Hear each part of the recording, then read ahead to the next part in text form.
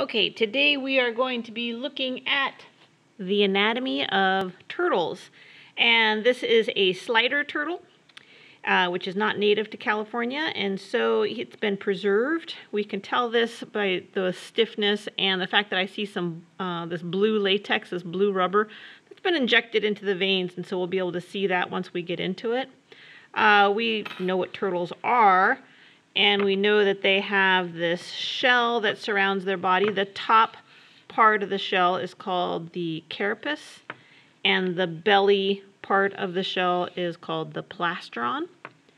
If we're looking at the carapace, individual scutes, which I can see clearly outlined, the scales, if you will, of the shell. The scutes have individual names. And so, for example, all these scutes along here are all called the vertebral scutes. Around the edge, I'm going to slide it this way, this little tiny scute right here, see this little rectangle? This one right here is called the nuchal scute. And then around each side, going around the margin, are known as the marginal scutes. In between the marginal scutes and the vertebral scutes are the costal scutes, and they go on each side. And this is the dorsal surface. Okay? Anterior for the head, posterior at the tail. We flip our little turtle over, and we see the plastron. Okay? The plastron also has individual scutes on it. And taking them in order from anterior to posterior, the anterior plastron scute is called the gular, and then the humeral, pectoral, and they're the same on both sides. So this is the pectoral and this is the pectoral. Abdominal, femoral, and anal. Okay. Looking, I have them out here, this is the ventral side. So looking at the ventral side, I can see it's got a nice tail, and there is an opening right there. That is actually the cloacal opening, or cloaca. Your textbook says anal opening. That's okay, but the anus is a little bit different than the cloaca. The cloaca is a common opening. They have just one opening for all waste, solid, liquid, and reproductive. All go through there.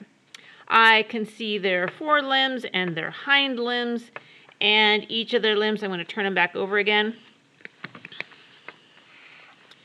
And I can look a little closer here. Is that in focus? Yeah, let me turn the light on right here.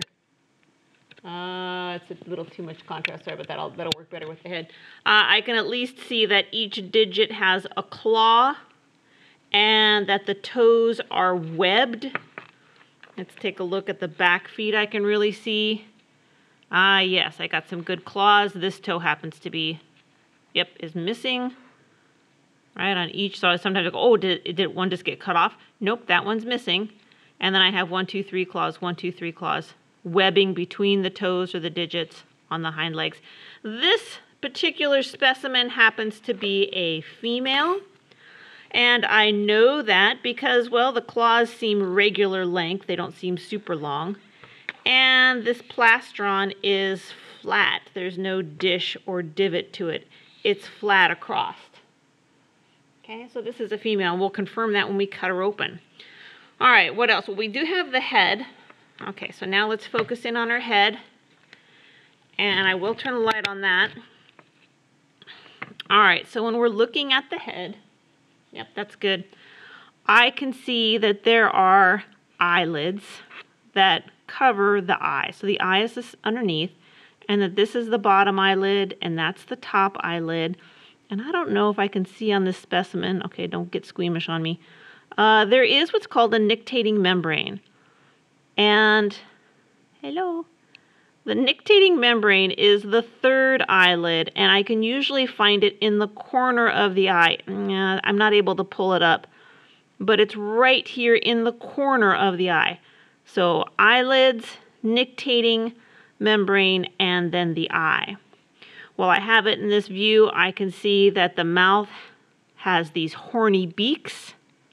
The opening is the mouth, and since it's preserved, all the muscles are hard, and so the horny beaks protect the mouth. And then we have the nose, the external nares. Oh, I can show that to you. Maybe. Oh, I might have to move the whole camera. That's all I can see it. Can you see it? Ah, yeah, you can see it right there. So those two little openings right there, that's the external nares, okay, or opening into the nasal cavity.